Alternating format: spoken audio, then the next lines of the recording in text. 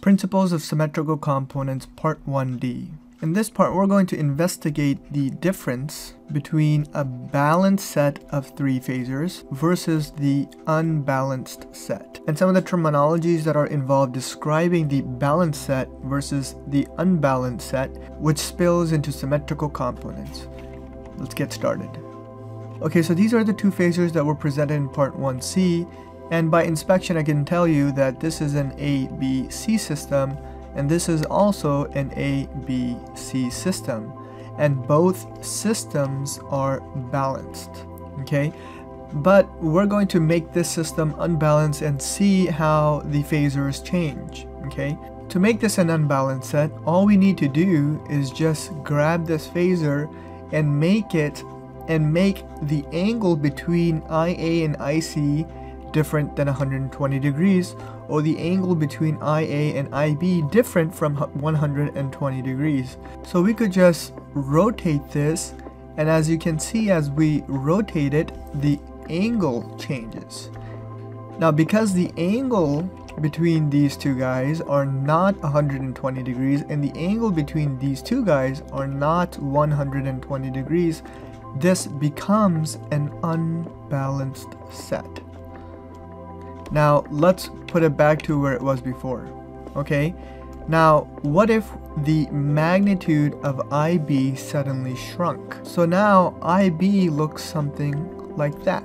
So the angle between IB and IC, well, that's 120 degrees, and the angle between IB and IA, well, that's also 120 degrees, but the magnitude of phasor B is not equal to the magnitude of phasor C, and IB is also not equal to the magnitude of IA. So because the magnitude of IB changes, this becomes an unbalanced set.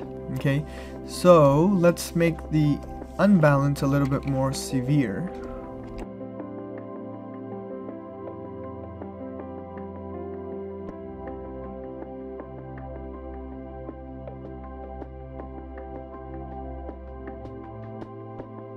So this configuration is also an unbalanced set of phasors.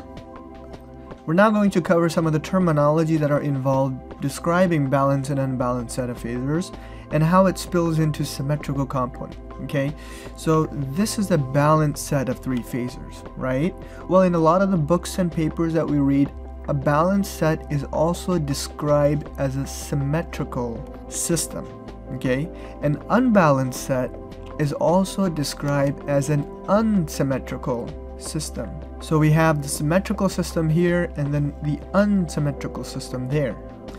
Now sometimes when describing faults, right, now we're talking about faults, when describing faults or short circuits, sometimes we use the term symmetrical faults versus unsymmetrical faults, or we have a balanced fault versus an unbalanced fault. Now these terminologies would describe how the phasors would look like if we had a balanced fault or a symmetrical fault, or if we had an unbalanced fault or an unsymmetrical fault. So if you had a balanced fault, we could expect the phasors for a balanced fault to look something like this.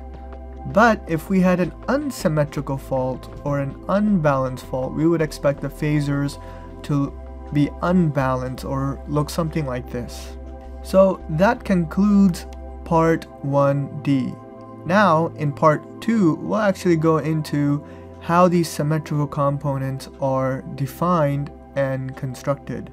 Now if you haven't subscribed already, please do so by clicking on the button that's on the bottom right corner of the screen. Look at the bottom of the page for additional information, and as always, visit generalpack.com for more power systems video tutorials. Thank you.